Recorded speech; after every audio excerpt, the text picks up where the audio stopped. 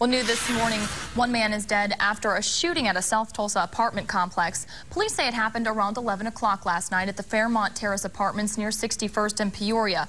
When officers arrived, they found the 24-year-old victim with a gunshot wound in the neck.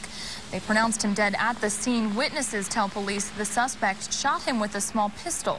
Now, several hours later, police responded to a second shooting at the same complex. Investigators believe it may have been in retaliation to the first. Now, the 17-year-old victim was shot multiple times, but police say his condition is stable. Now, police have one person of interest in custody, but they have not made any arrests.